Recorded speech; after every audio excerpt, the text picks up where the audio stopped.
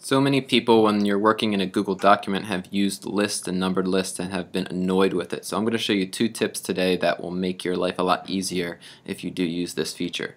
So first, I have a couple paragraphs in here, and I'm going to select the first two paragraphs. I'm going to go up here to the menu across the top, and you just click on the numbered list, and that should add a 1, 2, 3. If you want to get rid of the 2, most people know this, you just click delete. Now you have 1, 2. So let's go and return. Let's say you wanted to add something in between, and then you wanted to make this next paragraph a 3. So I highlight this, I go up to the numbered list, and I get a 1. So this is quite annoying, but there's a fix to this. So just right click this or control click, and what comes up is a menu, and you want to restart your numbering. So I can restart at 3. So I'm going to click 3 in there, click OK.